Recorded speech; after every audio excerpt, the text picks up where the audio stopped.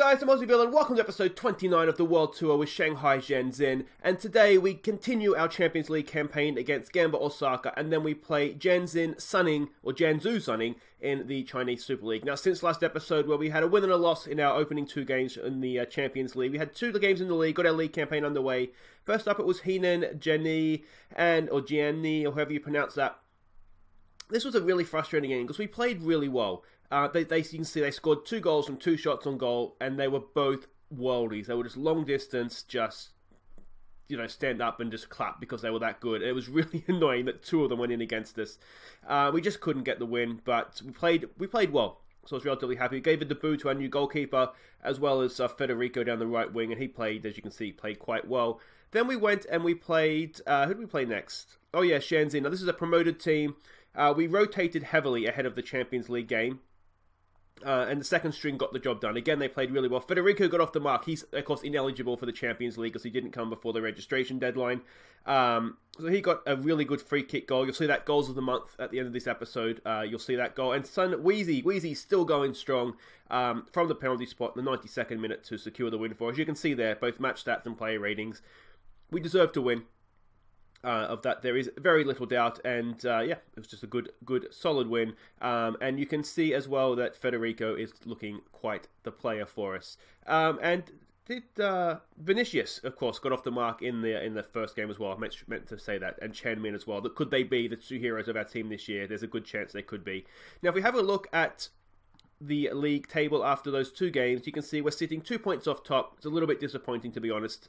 We should have had those 2 wins, but SIPG, Shanghai SIPG, have lost their first 2 games, so we're ruling Shanghai right now, which is brilliant. Lord Yang will be very happy with that. But Beijing, 2 from 2, they did play Shanghai in the first game, if I remember correctly as well. And you can see the Champions League table here. This is the first game, massive game, away to Gamba Osaka. It's shaping up as though Mutong here will be the whipping boys of the group. Jeonbuk have beaten both us and Gamba already, so you assume that they're going to go on and dominate the group, and it's going to be between the 2 of us for second in the group and getting out into the second round. So this is therefore a massive game. Let's have a look at the team we're sending out. Now, given it's away from home and being a little bit more conservative, sort of an eye on a draw being a decent result here for us away from home. So it's Zhang Peng in goal. We're going to go with a back 3 of Wellington, Yuri Ruse, and Rabao. And then Cuevas down the right. He is, of course, registered in Champions League squad, but not in the league squad. And Chen Min down the left. Feng, Li Shen, and Humam, a midfield trio with Yi Qin and Vinicius up top. So you can see the way they're lining up. Very, very similar to us. Equally defensive, it looks like, unfortunately. Now, some news on the injury front. You may have noticed that Deng Zhenghong, our other midfielder, isn't playing. He's not on the bench either. He's injured. It was relatively serious, 6 weeks, I think. So unfortunately, we're going to be without him for a while. Let's go out there and enjoy ourselves tonight, boys. This is the Champions League. Let's get out there and enjoy it. And hopefully, we'll get a win here. We should, in theory, get better and better as the season goes on, because we played our first 2 Champions League games in essentially pre-season for us, as well as the playoff as well. So we've done really well, I think, to get where we are. It's just a matter now, we need to kick on, and we need to make sure we don't lose this game, because if we lose this game, then it gets difficult. We will then have to beat them in the reverse game, and then hope that it's probably whoever, if someone can get something against Jeonbuk, they would be the ones that go through, assuming that we can all beat the Thai club.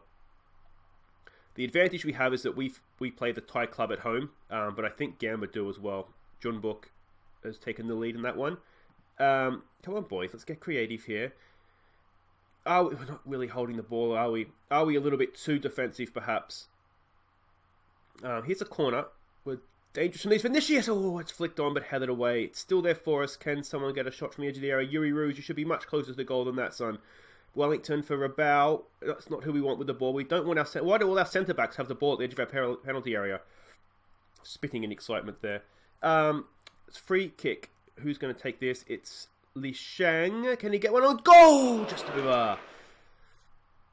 So that's a little bit promising, isn't it? It's a little flurry of activity. Not one for the highlights of this game, is it? For all their possession, they have done absolutely nothing with it, have they? They haven't threatened us as of yet. Yeah, I'm not quite sure what to do with this, if I'm honest. They haven't played well. We haven't done anything. It's difficult to say if we played well or not. let's say we haven't. The match ratings aren't fantastic, and I'm wondering, we'll see how we react. I'm wondering if we need to go a little bit more attacking in our outlook, sort of up here, rather than push Humam forward necessarily. Let's give it another get creative here. I don't like that Yuri Ruse is looking nervous. Now he's looking pressured. Alright, we'll go more attacking. Try and get the ball. I wonder if we can get the ball forward a little bit more as well. Just a little bit quicker. Let's go with show some passion. I mean, we've had one highlight the whole game. We've not really done anything, have we? Right, let's try hit early crosses then. Alright, come on, boys. I think a solid defensive performance is important here. Like I say, a draw is a really good result away from home for us. Oh, man, with a heavy touch. Humam's either good or he's not. He's horrible. We've seen him get caught on the ball a lot, haven't we? Come on. Chen Min gets the ball in. Vinicius! Oh, just over the bar. I'm wondering, actually, we do have right now Humam as trying to get forward as an attacking. And I think he plays better on support, if I'm honest. I think that's where he's more comfortable. So we'll try dropping him back, even though we don't really have anybody up there right now. You know, we do kind of need him getting forward to support the strikers. Alright, we're going to try and make a change here. We're going to go... What are we going to do? The thing is that we're just not playing well. Let's... What do I want to do? I want to get to here. 10 minutes to go. Let's not exploit the flanks. Let's try that. We'll give it a demand more here as well. Let's focus them a little bit more. Do we push? I'm scared. I'm scared to concede a goal. It's not a classic, guys. I apologise, but it is a very good away point. Can we get something? No. Can Feng unleash something? Here's a chance. We're in over a lot of time. No, Chen Min's cross is blocked, and that should be it. Well, like I say, guys, not a classic, but hopefully you agree that is a really, really good point on the road. And even though we didn't have much of the ball, we definitely showed a lot more than they did. So that's something. I'm going to say I'm not pleased, though. We really... I mean, I know we played a very defensive formation, but I'd expect something. And John Book, they did get the narrow win in the other game, so that sets the group up, well, perfectly for if you're a John Book fan, doesn't it? But what it does do is it sets up the home tie now against Gamba massively, because if we can win at home now, which on the base they didn't do anything. I'm wondering if we should have maybe gone for it a little bit more, if that being the case. But if we go for it a little bit more at home, hopefully we can. Yeah, we can get the 3 points there. Anyway, guys, wait right there. We'll be back for Jiangsu and hopefully some goals. I definitely owe you a few. Now, just before we get to the Jiangsu game, I know there was someone in the comments, I forget who it was, I apologise, but I wanted to see sort of the training schedule to see how we're working this. Now, I haven't done it before this because we were in pre-season. It was, as you can see, it's just sort of pre-season, early, mid, and late. Now, I tend to let the assistant sort of just set up training and then sort of adjust it where I think we need it. So we started off, you can see, just doing balance training because, you know, early season, you don't really know how we're playing yet. This week, just gone, you can see there's the Gamba Osaka game. We have an international break, which is why there's a sort of a free weekend here. So that was tactical, just trying to get everybody up to date with tactics. Now, given that we really, really did struggle to create much against, well, we've struggled to create chances in the first 3 games, really. This coming week, we're going to be working on attack. Just get the ball forward. You can see attack all the different attacking options there. And then we'll go back to tactical unless something happens. That's what the assistant has sort of scheduled for next, the week after that. So it kind of gives you an idea. And if we go to, I mean, April, I haven't even looked at yet. But what I'll tend to do is if we've conceded goals from set pieces, then I'll just early on in the week after a game, so it's not going to tire them out too close to a game. And given that we have Shanghai SIPG this week, we might do it anyway. I usually just go to defend corners and then attack corners as well. And then if we're struggling from set pieces, then I'll do that as well. I like to do it early in the week, as I said, because they're not getting a rest, so I don't want them to be tired out later in the week, closer to the game. But yeah, I just find that's a good way just to make sure you're not conceding from goals. And, you know, who doesn't love nicking a goal from a corner? So there we go. That's the way I work training. I hope, you know, that sort of helps you guys a little bit understand sort of where I come from and how I sort of coach the team, I guess. But yeah, so this week in training, it's all about attacking play, and hopefully we'll see the rewards for that against Jiangsu. Okay, welcome back. We are about to get back to business in the league against Jiangsu. They are currently bottom, haven't won a game as of yet, or even picked up a point. You can see they've got their 2 losses there. So it's important, you can see here, we have a chance to go joint top, although Beijing are playing the same time as us, but we need to try and keep pace with the teams at the top here. So it's an important game despite being away from home and for some reason not the favourites. But this is the team we're sending out. So our first look at Jinan, our new goalkeeper. Yuri Ruse and Rabao continue in defence. Federico and Chen Min provide the width. It's Li Feng, it's Yi and it's Li Shen in midfield.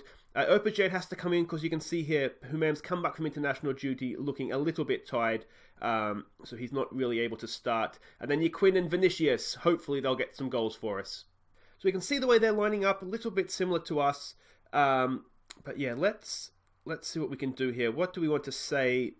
Let's get some passion going. Let's do it for the fans. When away from home, come on lads, show me what you can do. I think I like that. Some calm, we have faith. They're looking motivated here, so that's a good sign. Let's get out there and see what we can do. I'd like to see Vinicius get some goals this game.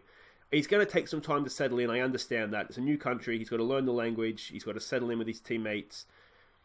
But he is an absolute beast of a striker, and I want him to start scoring. He's already got 1, so it's not like he hasn't scored anything. Here he is, from the set piece. Vinicius! Oh, it's on target. That dipped late, didn't it? Good, decent save from their keeper, to be fair. Right, let's give this a get creative and see what we can do here. We're dominating possession, which is good. We just need to go and get that goal, don't we? They're coming back into it a little bit now, which isn't ideal. I would like to get some goals here, if nothing else, just for the episode. I don't want to do a goalless episode. I don't think we've had one of those on the World Tour as of yet. So it's a good win from Yuri Ruse. Yaquin has the ball deep. He goes for Opajed. Go on, Opajed. Opajed! It's a decent save from the keeper again. It's a big game for Opajed, isn't it? He doesn't get much of a chance anymore. Change of formation and with Humam in the team. Yashin knocks it in, and it's claimed by the keeper. A bit too close to him, that one. No, that may not be the highlight. We might have a counter-attack to worry about, but it was indeed the highlight. Speaking of highlights, well done to Vinicius tracking back. He's done really well there. To Rabao, to our new keeper, Jianan. Take your time, that's fine. Out to Yuri Ruse. Goes out to Chen Min, and can we look to launch something here?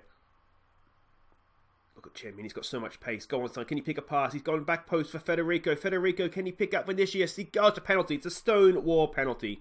You don't need to look at VAR for that one, ref. That is a penalty. It's as clear-cut as it gets. We're wasting everybody's time here, ref. This is ridiculous. If he doesn't give a penalty, there will be hell to pay. But it's just a penalty. Good run from Federico, wasn't it? Did really well. Now, I'm thinking it's probably going to be Vinicius that takes it. It could be Federico. I don't remember looking at penalty taking stats. We just let them choose. I don't set them because if the attributes change, I'd rather just let them decide who's going to take the penalty. It is... We still don't know who's taking the penalty. We still don't know. It's Li Shen. Good penalty. There we go. That's his first for the club as well. On loan, of course, this year from Evergrande. And that looked confident, didn't it? That was a really, really good penalty. I forgot to give a shout. Even though the keeper went the right way, he was nowhere near that one. Alright, let's demand more here. Let's not rest on our laurels. He is on a booking, which midfielders on bookings do make me a little bit nervous. But Beijing's taking the league. Thiago Almeida, I had bought him in my Villa game, my Villa save, and he is just absolute class. So, yeah, I mean, on the back of him alone, they should walk this league, old Beijing. They're a really good team, aren't they? It's really annoying. We've absolutely dominated that half, but it has to be a nice, good old, fat, assertive, do not get complacent. Or do I say, no, you know what we're going to say here? We've played well, there's room for improvement. I prefer that. We'll go down. Anybody that's not playing particularly well, 6, 7 are underneath, will say that they're not playing well.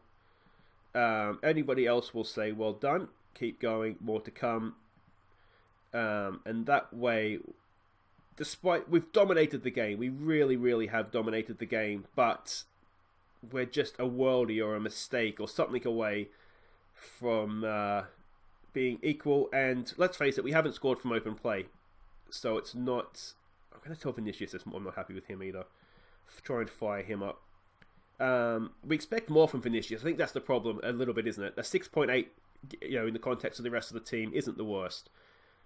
But we hold him to a higher standard. Right, let's give it a get creative here. Oh, we've got some work to do defensively first. That's too much space on the edge of the area there, boys. We've got out to him relatively quickly, but not quickly enough. It's another goal, and it's kind of like the Henan ones. The Henan ones were better than that. Nobody. You're there on the edge of the area specifically to close down people like that, and you've just stood there the entire time. That's what your job is. Oh, that's annoying. That's really, really annoying. We'll give it a get creative once that shout wears off. One shot, one goal, and we find ourselves on level terms. That's exactly what I was fearing. Exactly. It's like the demonstration of what I was worried about. We do have a week this week where we have a game on Wednesday and then another game again on Sunday or Saturday of the next week. So we've got to bear that in mind a little bit. Let's demand more here. And there is news on the contract front as well. I have been offered the opportunity to sign a new contract. Our contract right now runs out at the end of this season. So it's a bit of feedback from you guys. That's a red card. Get him off. We